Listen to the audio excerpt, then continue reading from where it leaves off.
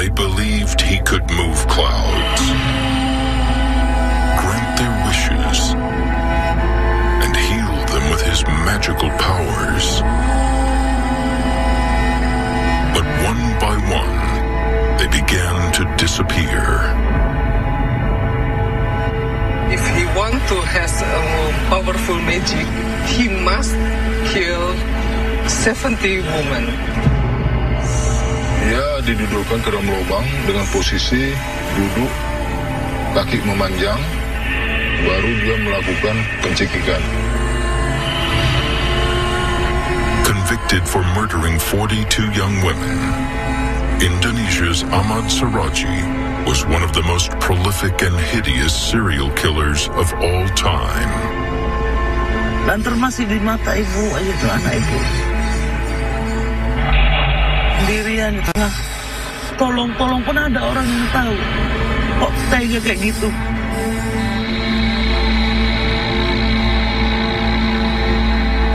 Kangen aja sama mama.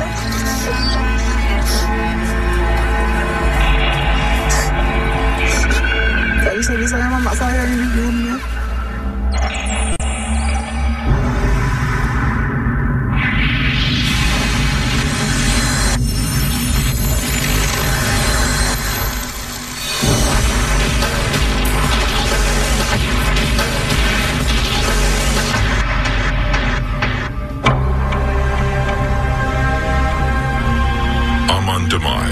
Situated about 900 miles from Jakarta, on the outskirts of Medan, North Sumatra, Indonesia.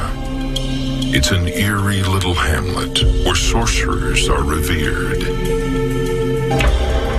April 27th, 1997.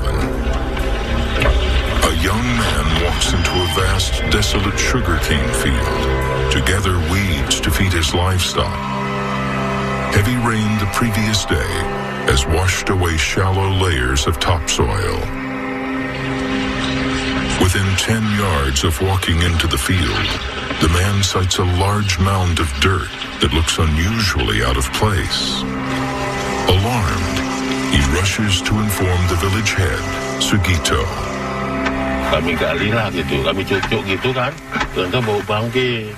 Bau bangke kan saya cium gitulah, kayu itu. Pulang saya lapor kepada kepling saya. Nah, disarankan sama Kepling, suruh ngelapor Koramil. Nah, lapor saya ke Koramil. Kata Koramil, tolong kalian bongkar. Kalau itu mayat, jangan kalian pegang katanya. Jadi kalau kalian hewan, udah kau tinggal terserah. Sugito gathers a group of villagers to help hasten the digging process. Around 7 p.m., 6 men start to dig up the mound and its surrounding area.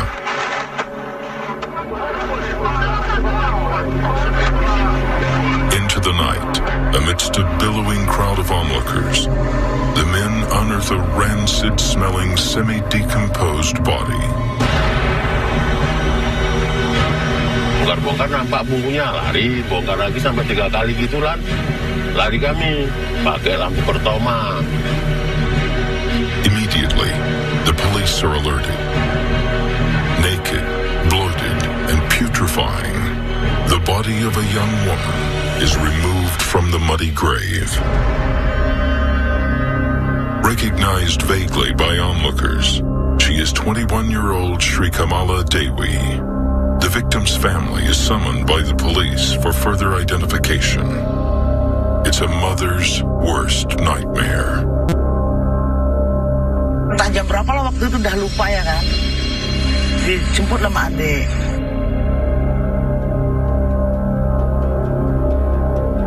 Jadi udah sampailah ke sana sama si bapak, Pak. Ya aku di sini kata bapak. Bukan Dewi kan Pak? Bukan. Jadi kepala larungnya pun bilang, bukan Bu. Udah yuk jalannya ada lihat katanya kan. Dilihat masih dibuka dari kaki segini, dari bentuk apapun, jenis apapun, ya bukan tanda. Gak sempat lagi ngomong Dewi, ibu terus gak sadar sampai ke rumah, sampai keesokan harinya. 3 days earlier, Dewi had left her home to run a simple errand for the family. She never returned. But after her decomposed body surfaces in the sugarcane fields, a 15-year-old rickshaw puller steps forward with a vital piece of information regarding Dewi's errand. Mendiang itu bilang pertamanya, antar saya kemana? Nanti kamu tahu, katanya. Dia masih merahasiakan di pertengahan jalan, baru dia bilang mau ke rumah Datuk, sebutan kami di kampung ini. Terus saya tanya, ngapain ke sana, Kak? Udahlah, tosa ditanya aku ke sana ngapain. Sri Kamala Dewi had visited Datuk, the much-revered village sorcerer Ahmad Suradji, also known as Dukun AS. Permintaan untuk dijemput tidak ada. Setelah saya antar, saya pulang. Namun pesannya terakhir, keberangkatan dia ke rumah Dukun AS itu jangan dibilang siapa-siapa, termasuk orang tuanya. But when Devi's body turns up in the fields, Andreas tells the story to her family and to the police. Setelah saya lihat, saya bilang ke orang tuanya, kalau 3 hari yang lalu saya antar Sri Mula Dewi mendiang ini ke rumah Dukun AS. Setelah itu keterangan saya ditindaklanjuti oleh kepolisian. The police immediately approached Suradji's house and after conducting an extensive search, find several incriminating items. Among other things, Devi's handbag, her dress, and a charm bracelet. Suradji denies any connection with Devi's murder, but he admits he has already visited the crime scene and even consoled the grieving family.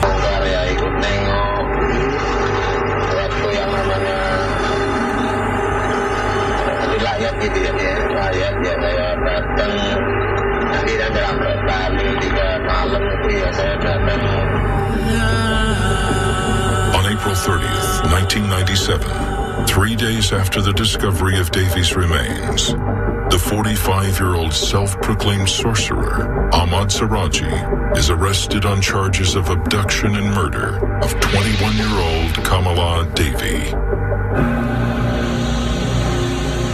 But as the police investigation continues, the case takes on a bizarre turn. The evidence collected from his home point to more than one victim. But Suradji is not giving any details, not even about Devi. Kita periksa. Waktu itu kami periksa begitu-begitu, ternyata dia nggak mengaku. Mana bukti saya membunuh, gini katanya. Udah, datang bapak itu, pengomongan nggak bagus lah, binatang kau begitu kan, baru ditangkap. Udah ditangkap polisi, dia pun nggak mengaku. Begitulah. As the police interrogation intensifies, Suradji slowly confesses, not just to one, but to a series of gruesome murders dating back to more than a decade. Beginning in 1986, the total body count is 9 at first, then 13, 18, 23, until finally Suradji settles on a tally of 42 victims over a period of 11 years. Ya, namanya kita manusia, ada kelebihannya, ada kekurangannya. Kalau saya ingat saya itu yang 42 gitu. Kan dapat nggak itu? Memang nggak ada, nggak ada. Saya pun ya cepet lah gitu ya, saya kabar gitu. Jadi kemana bang ya, kemana? Ya. Kalaupun nanti jumpa tahu, kita ya mau berbuat ya gitu. It's an incredible confession. The investigation team summons bulldozers to dig up the sugarcane field that lies not far from Suradji's home. Shockingly, Suradji's extraordinary claims turn out to be true. Di hasil pengamatan saya, dari mulai pertama pengkorekan sampai akhir, ya, itu memakan waktu kan cukup banyak. Begitu mengarahkan petugas, baik kepolisian, TNI, Pemkab yang sering diserang, itu sempat di stop. Kenapa? Ya, banyak yang sudah tidak dikenal identitasnya. Di perkiraan saya, yang dibunuh ini cukup banyak, lebih dari 42. The investigation team discovers a jumbled mass of bones and skulls. Sent to the forensic lab in Medan, the experts are only able to conclude that there are 42 victims, all women, aged between 17 and 40. In a case that is packed with drama and intrigue, police adjust the charge of the single murder of Sri Kamala Devi to 42 murders. Ahmad Suradji, also known as Dukun AS, appears for his trial in December 1997. Lantar masih di mata ibu aja tuh anak ibu.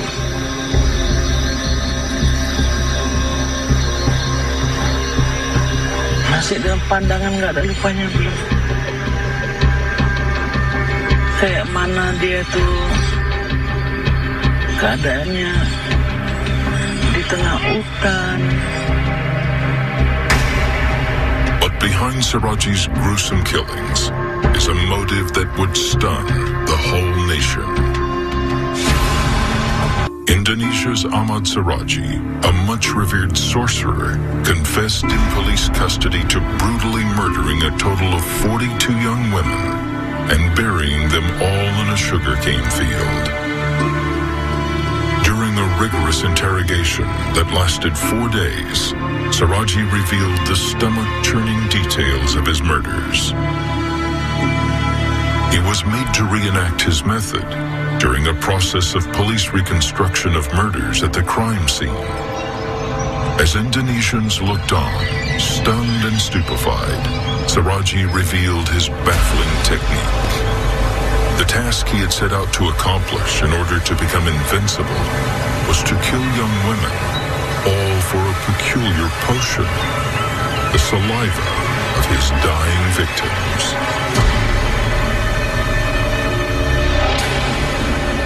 So after strangling his victims, he quickly sucked their saliva. He believed that if he wants to get his powerful, he must kill 70 women. It's a twisted belief, and he must swallow the saliva from his victim. Suradji's bizarre and disturbing practice was rooted in his belief in the paranormal. For many Indonesians, there is a belief that everyday life is governed by unseen forces controlled by sorcerers like Suradji, known as dukuns. A dukun's role is that of a medicine man, witch doctor, priest, mystic, poet, and master of ceremonies, rites, and rituals. Psychologist Irna Manoli reaffirms the strong belief people have in the power of sorcerers and their use of extrasensory perception to navigate the supernatural world of ghosts and spirits. There are 3 kinds of extrasensory perception. That is telepathy, which we can read the other people's mind, and maybe we can transfer our mind to other people. And the second one is telekinetics, maybe when he moves the clouds to prevent the rain. And clairvoyance, if you can forecast, you can make a fortune teller about other people. Among the residents of the Sumatran village of Amandamai, Ahmad Suradji was the most respected and sought-after sorcerer. Known to villagers as Datuk, a title bestowed on men of authority, or Dukun AS, Dukun meaning a spiritual curer, he was respected for his healing powers. I heard that he can move the cloud to prevent the rain, and I think it is a kind of telekinesis. According to Joko Supriyono, who directed a movie on the life of Suradji, People expect sorcerers like Ahmad Suradji to solve their problems. Kalau kau mau lebih laris lagi, ada cara yang lebih paten. Dia bisa pergi ke dukun untuk menyelesaikan berbagai masalahnya, baik masalah ekonomi, masalah rumah tangga, masalah fisik, dalam arti kecantikan, kegantengan.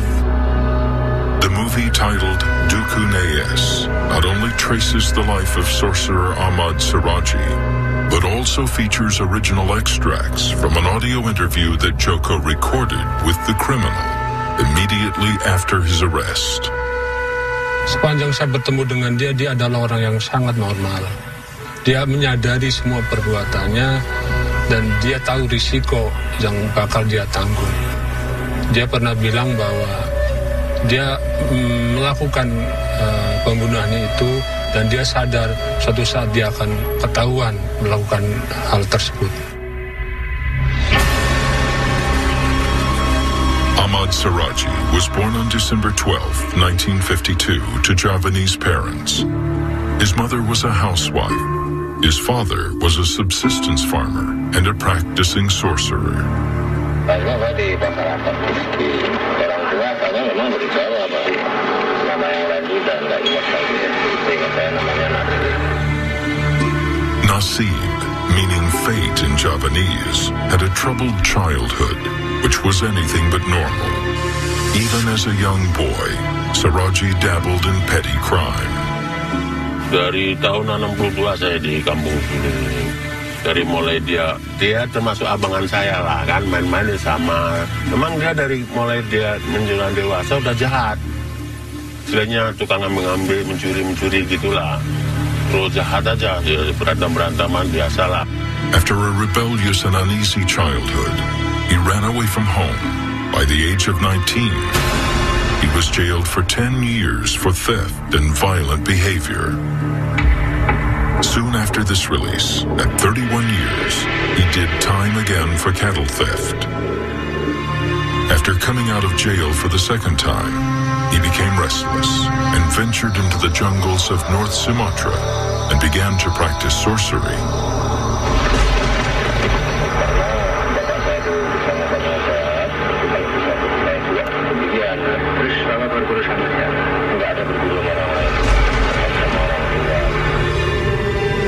After his return from the jungles, Suradji led a seemingly unremarkable farmer's life with his 3 wives, who were siblings, and with whom he had 9 children. As a Muslim, Suradji was allowed to have 3 wives, but it was blasphemous that he married siblings, something his 79-year-old mother, Sartik, opposes to this day. Udah tua aja bandel. Bandelnya apa? Ya, aku bilang, Mama nggak ngelarang kau mau kawin 2, 3, 4, 5, aku rela, tapi orang lain. Jangan serumpun gubuk bambu diborong semua. Dia yang orang Islam kok kayak gitu. Cukup 3 kali lah, 3 kali nggak nurut ya. 3 kali nggak nurut. During his 30s, Suradji offered his services as a sorcerer to help his neighbors. Word soon spread about his healing powers, and he began to have a steady stream of visitors that included local businessmen and government agents. But it was in the year 1986 that something mysterious happened and changed Suradji's life forever. In an almost ghostly apparition, Suradji remembered what his father told him when he was just 10 years old. Drink the saliva of dead young women to attain invincibility. 70 women his father had instructed. And struck by this recall, Suradji began his mindless killing spree.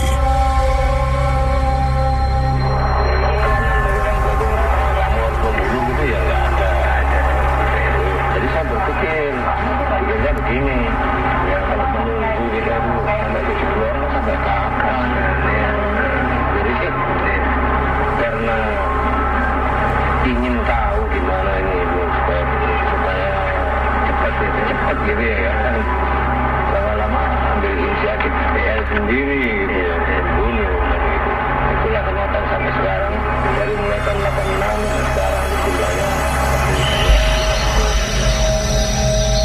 For 11 years, from 1986, Suradji would ensnare and strangle 42 young women and bury them in a sugarcane field, with the murders going unnoticed until one day in April 1997.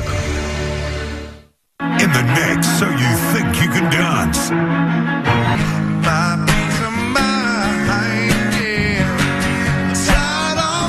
Brought to you by Clips. Get close, get fresh. In a landmark case that shook the nation, the much-revered Indonesian sorcerer Ahmad Suradji was arrested on April 27, 1997, and charged with the murders of 42 young women. The case brought national media attention. Believed to be a healer and a curer, Suradji committed some of the most heinous crimes of all time. A lot of women want to get help from Ahmad Suradji and they obey. They follow what he said, even though it is illogical. Women frequently visited Suradji for counsel and for help with romantic issues. They particularly sought to cast spells to ensure that their spouses didn't cheat on them. The women were too embarrassed to tell their families of the visits. So when they vanished, no one connected their disappearances to Suradji. Klien dia kebanyakan perempuan dan berprofesi macam-macam. Pekerja seks yang ingin banyak langganannya, ada istri yang sedang berselisih dengan suaminya. Mereka semua datang untuk mencari jalan pintas dari masalah-masalah yang mereka hadapi, dan mereka percaya Ahmad Suradji mampu untuk membantu mereka dengan cara yang cepat. Jangan coba-coba kau langgar. The movie Dukun AS, inspired by Suradji's murderous spree, features his brutality in great detail. Suradji's method of murder was always the same. When women visited him, he would evaluate their spiritual needs and charge them. After he was paid, they would follow Suradji to a sugarcane field, where he claimed he had to bury them up to their waists in an already dug hole as part of a ritual. Complying with their revered dukun ultimately cost them their lives. Dia melakukan pembunuhan kepada setiap perempuan itu dengan cara dicekek. After strangling, he would twist their necks to suck their saliva. Dia dibantu dengan istrinya, salah seorang istrinya. Kemudian korbannya ini semua pakaiannya ditanggalkan. After taking their clothes off, Suradji would then bury them with their heads facing his home, so their spirits would have a direct path to him. Ritual di ladang tebu itu sebenarnya hanya kedok belaka, karena yang dibutuhkannya adalah air liur korban. Dukun yakin air liur dari 70 wanita yang mati berhasiat untuk pengobatan segala jenis penyakit. By swallowing the victim's saliva, Suradji was hoping to incorporate their power into himself to become invincible, just as his father ordained. Di rekonstruksi terungkap bahwa para korban sepenuhnya percaya kepada dukun Nasib, hingga mereka ikut membantu mempermudah pekerjaan dukun menggali lubang untuk mereka sendiri. Misalnya menerangi tanah dengan lampu sorot milik dukun. Apa katanya? Biar mama duluan. Sana jauh. Kamu suruh atau kamu antar ke sana? Saya antar. Oke, ayo antar. Sini ya, dua-dua Pak. Nah, ada itu gimana? Sometimes, if paying customers were in short supply, Suradji would hire sex workers to take part in the rituals and kill them instead. With little family to look for them, if they went missing, sex workers were low-risk targets. and it would help him meet his goal of 70 victims that much faster. Suradji's mindless killing spree that lasted 11 long years came to a halt in April 1997 with the discovery of the decomposing body of 21-year-old Kamala Devi. It was the only murder where an eyewitness account could trace the last movements of the victim directly to Suradji's house. Devi had hoped that Suradji would help her get back with her estranged husband. In a recorded interview, immediately following the police investigation, Suradji explained the sequence of this last murder. Perjalanan ke belakang itu tadi kebun melewati kuburan. Di situ malah ini kan takut. Jadi saya bilang nggak apa-apa itu, saya bilang nggak takut apa. Dari gua aja ngantar si Sri tadilah yang ngajak istri saya. Disitulah baru tahu kalau saya itu mau istri saya lagi. Even as he planned to strangle her, Suradji kept reassuring Devi that her wish would come true. Tak apa Devi, tenang saja kau. Niat kau pasti tercapai Devi. Teruskan.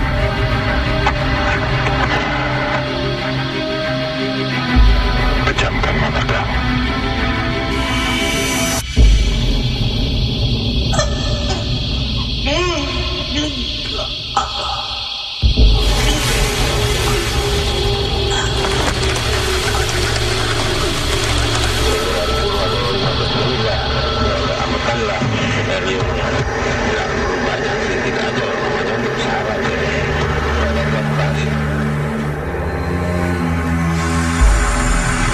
After strangling Devi and sucking her saliva, as he did with his other victims, Suradji took her clothes off before burying her.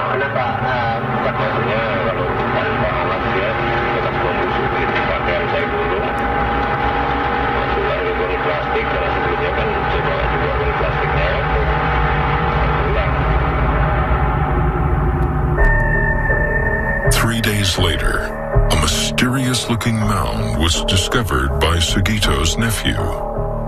The discovery led to a few other villagers approaching the field and starting to dig. Sampai debu kena kami 5 orang, udah sore, jam-jam 6 lewat lah kan gitu. Sampai kuburan ditegur sama si Datuk ini, Ahmad Suradji. Ada apa katanya? Ada hantu. Hantu kok takut? Ayo kita ke sana kan gitu. Sampai sana, jumpa kawan itu satu lagi. Jadi dari 6 orang lah kami. Sugito recounts the day he walked into the fields after a tip-off from his nephew. Kalau nggak jauh, nah jarang nih nampak jauh dia. Nah disinilah Pak tempatnya, lokasi Kumala Dewi di sini Pak. What seemed to be just one corpse turned out to be a mass grave where 42 women lay buried. Cuman dia berdekatan karena si Kumala Dewi dengan mayat yang satu lubang 2 itu berdekatan sekitar 4 meter, 5 meter gitu aja. Yang dibegok sebelahnya kanannya itulah. Itu sekitar 18 orang lah daerah sini ya, termasuk Kumala Dewi.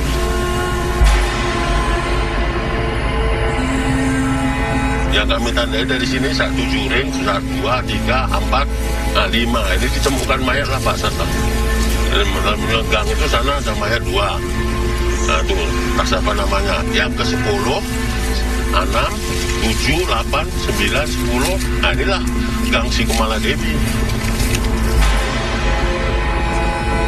Proses pembongkarannya itu lama. Dari sore sampai subuh besoknya. Ya perasaan macam mimpi. Perasaan ini bukan dia gitu, walaupun itu dia, karena masih ada rasa shock gitu kan, trauma juga ya. Reporting for Vaspada newspaper, Ismanto Ismail recalls that it was an intensive search spanning several days. Setelah kami butuh terus-terus secara berlarut, ya, bahkan kami juga tidak kenal istilah pulang. Karena itu nggak kenal. Bahkan kami liput sampai pagi, sampai dini hari terus main terus. Ya. Ternyata kami lebih menarik lagi untuk mencari mayat itu sempat menurunkan paranormal dari Jawa. Ternyata ini cukup ramai. Bahkan di sini sudah ibarat macam pasar malam. Nah, kalau masalah koran atau media cukup ramai. Baik dari asing pun ada turun.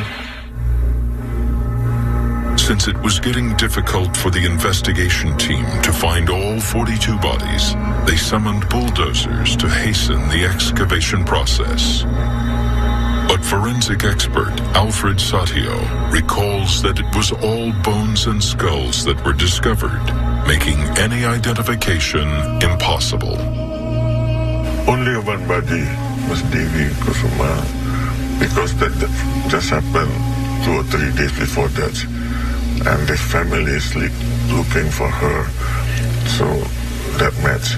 And then we have now also bodies, 4 bodies. The families came there, but they cannot recognize exactly whether it's true or not, because it's already decomposed. Yeah, cannot see, maybe swollen already.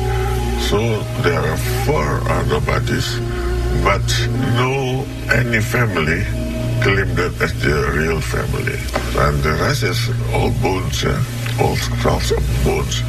And so far we cannot recognize as a real victim of their family. The forensic team established that the victims were all females, aged 17 to 40. But they were unable to ascertain if any sexual assault had taken place. We cannot find it exactly if rape happened, but this girl that can tell you a lot about the sex of the victim, about the age of the victim, and sometimes if they have the thief, maybe what their job is. Maybe for people they like to electrician, maybe they around the thief. You can see from that about 85% and 90% can have that. We need other findings like DNA, but at that time we cannot practice DNA because we don't have the proper sample. With the enraged villagers of Aman Damai clamoring for justice, Ahmad Suradji was set to face trial in December 1997.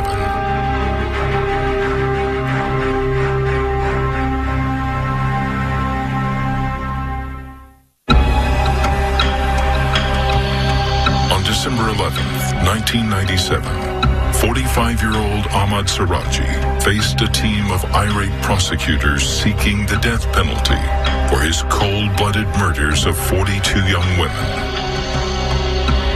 Suradji's lawyer recalls that many legal advisors were hesitant to take up the case. Ada yang lihat karena dia melakukan pembantaian sampai korbannya 42 orang perempuan, itu dia secara a priori menuduh itu orang yang sudah nggak baik, kan gitu. Jadi secara hukum di dalam hukum kita itu wajib dia didampingi oleh seorang atau beberapa orang penasihat hukum di dalam proses. I was at the trial, but I cannot say who the victim is. I can just tell this is a lady, the age may be between 20 until 34, and only that, because I cannot explicit telling the name of the victim. The other colleagues give also the same answer. Since the victims could not be identified, the prosecution team had a hard time gathering evidence against Suradji. Although he confessed to the crimes during police investigation, during the trial, he retracted his statement and denied it all. begitu emang beratnya ya polisi.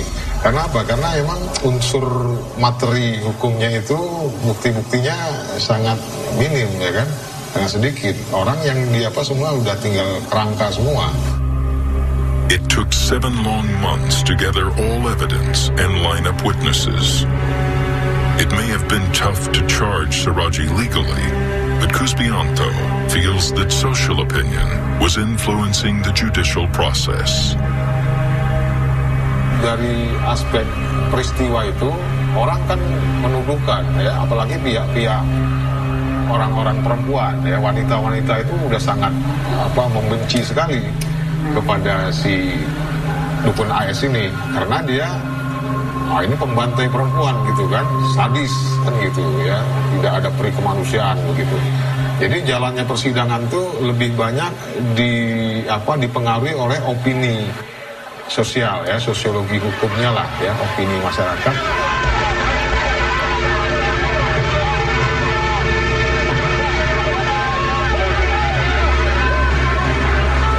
Suradji's wives were also arrested in connection with the case and interrogated to establish the motives as well as their involvement in the crimes. His wives had a vital role in the process of planning and preparation leading up to the ritual murders.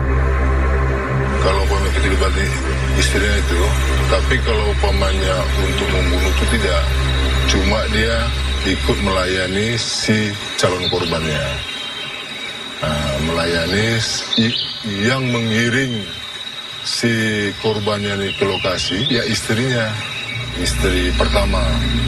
Istri kedua cuma menyaksikan pertemuannya di rumahnya. Istri ketiga juga menyaksikan. The most important role of his wife is to spread the information that their husband is a great man, has magical power, and to persuade other people to use their husband's service.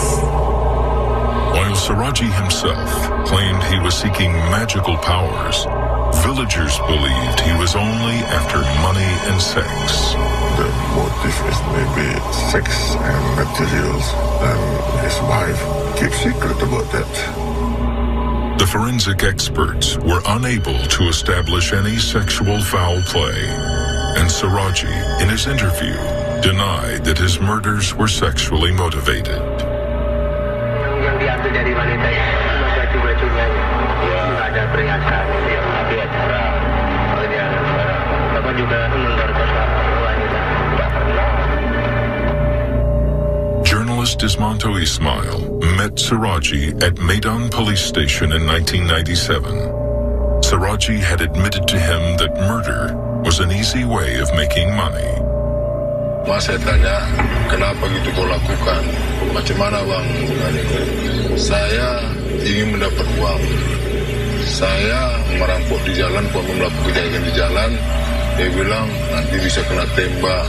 Saya sudah pernah menjalani hukuman berulang kali. Kasus perampokan, pencurian ternak, bahkan pembongkaran rumah pun pernah. Nah, begitu dengan cara begini, enak banget ya. Orang datang, saya bunuh, saya ambil uangnya. Menurut saya, dia adalah seorang dukun kampung yang berusaha mempertahankan eksistensinya. Seorang yang berusaha merebut banyak pasien untuk datang kepadanya. Dia orang yang mempunyai 3 istri dan 9 orang anak. Artinya, dia harus memberi mereka makan untuk bisa survive.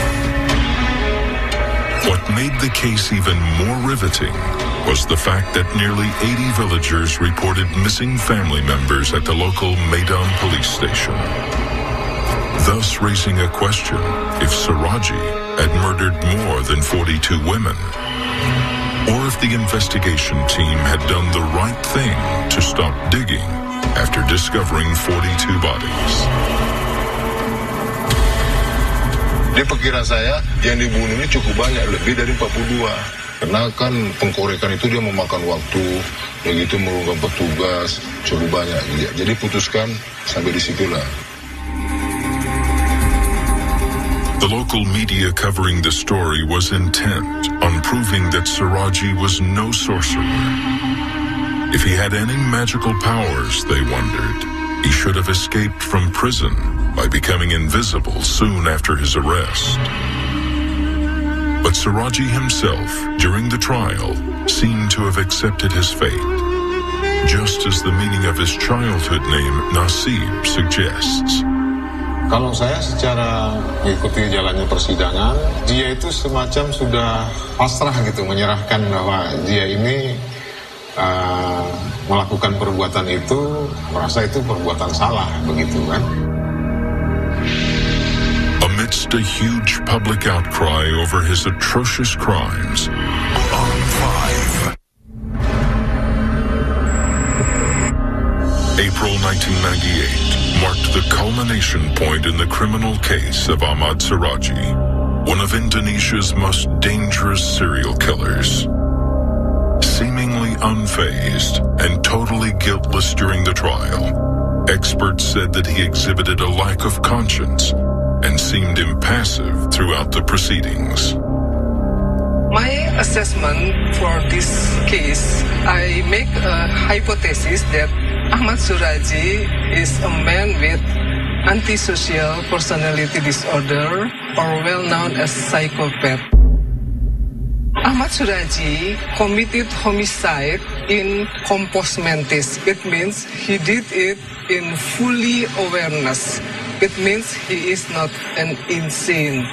Even though a lot of people who learn about surrogacy, they become an insane people. But in my opinion, he did it in fully awareness because of his belief to get a powerful magic. Actor Wawan Vanisur, who played Ahmad Suradji in the movie Dukun Ayes, also believes that the criminal was fully aware of what he was doing. Kalau saya bilang dia luar biasa punya strategi untuk membuat alibi. Jadi bukan dari hal-hal psikologis gitu ya. Dia enggak, kalau saya pikir. Dia enggak. Dia cuma hebat membuat alibi.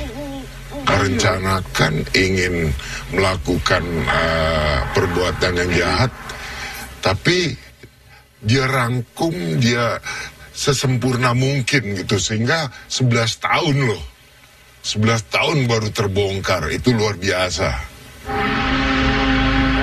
On April 27th, 1998, following a 4-month trial, Ahmad Suradji was convicted for his cold-blooded killings of 42 women and sentenced to death. Dari berbagai keterangan saksi maupun hasil pemeriksaan lainnya, majelis hakim menyatakan tak ada unsur yang dapat meringankan hukuman bagi terdakwa. Ahmad Suradji dinyatakan secara syah melanggar pasal 340 KUHP. Disambut ratusan pengunjung, dukun Ahmad Suradji hadir di pengadilan dan mengikuti pembacaan vonis hakim dengan wajah yang tenang. Following the verdict, Suradji supposedly lamented to reporters that he could not reach his goal of 70 murders. Selain dijatuhi vonis mati, terpidana Ahmad Suradji juga diwajibkan membayar ongkos perkara Rp7.500. Convicted with him was his first wife, Tumini, for aiding and abetting Suradji in the murders, and also sentenced to death. Tumini's sentence was later commuted to life in prison, a verdict that one person is unhappy with to this day. Mungkin pun nggak tahu lah apa yang jadi, nggak tahu itu gitu aja. Dan termasuk di mata ibu aja tuh, anak ibu masih dengan pandangan nggak ada lupanya, dirian di tengah-tengah kebun tebu kayak gitu tuh, dibawa ke situ bahkan sama bini yang bantu. Kayak mana sakitnya dia ngerasakan di sana itu. Tolong pun ada orang yang tahu kok tega kayak gitu. Kayak gitu pun istrinya nggak dibunuh sekalian. Masa katanya cuma dihukum seumur hidup. Sekarang minta dibebaskan, nggak tahu orang saya di sini ya kan. Seharusnya orang istrinya ikut sama, kerjasama, bukan satu yang dibunuh, banyak. Ya sama-sama dibunuh, kenapa?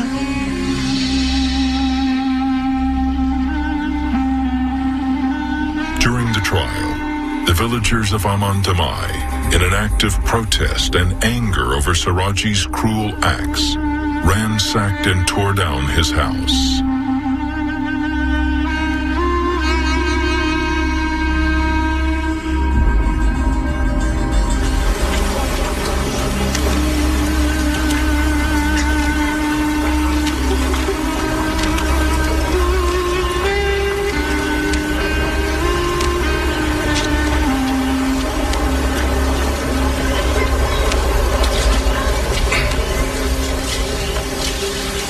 Ini kandang kambing milik dukun AS yang masih tersisa.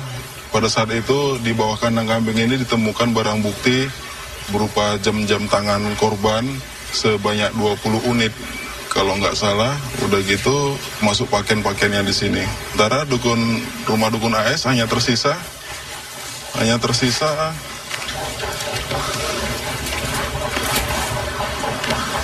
kamar mandinya.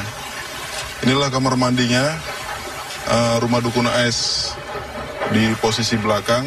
Sementara rumahnya dulu itu setengah papan, setengah tepas, dan atapnya atap rumbia. Jadi pada saat itu rumahnya udah diratakan, diamuk massa, jadi yang sisa hanya bangunan beton ini aja.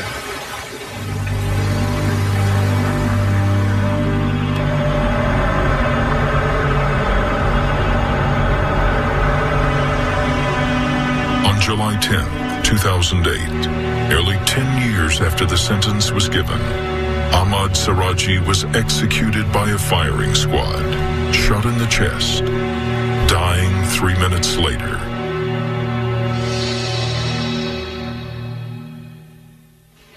Jenazah dukun AS atau Ahmad Suradji semalam dibawa ke RSUD Deli Serdang setelah dieksekusi tim polisi dari Brimob. After an autopsy to confirm his death, Suradji's body was taken to his hometown for burial.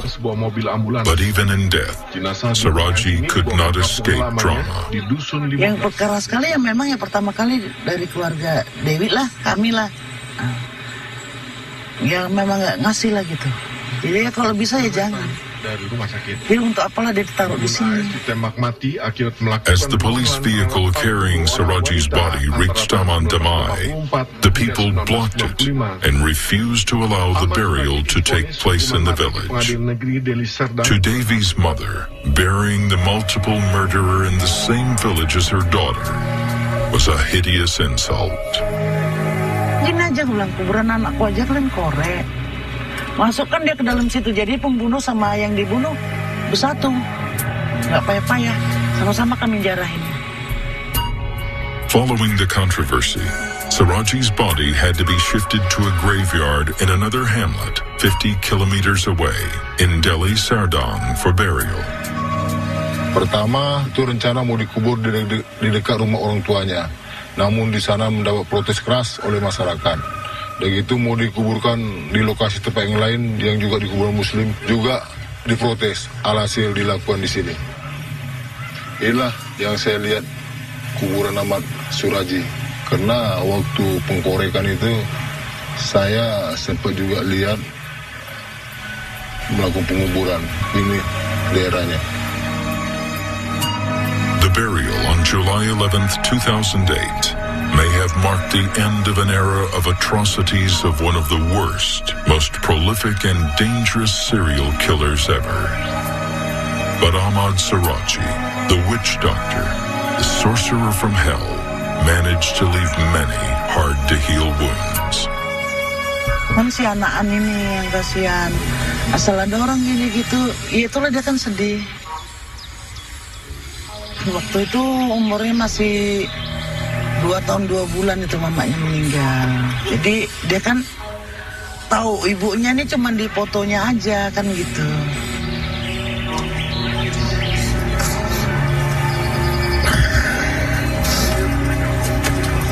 Kangen aja sama mama.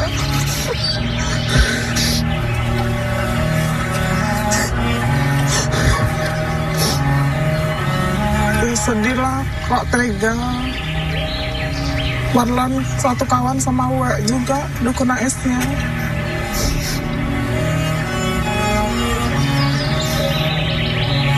Gak bisa-bisanya mama saya yang dibunuh.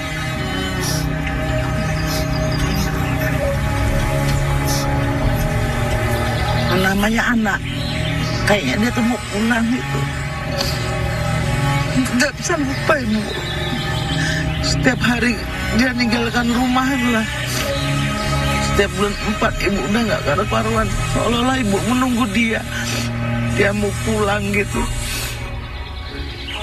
Perasaan ibu dia tuh masih merantau aja gitu. Bakalan pulang lah dia gitu kalau harapan ibu. Kayaknya gak bisa rela ngadepi kenyataan.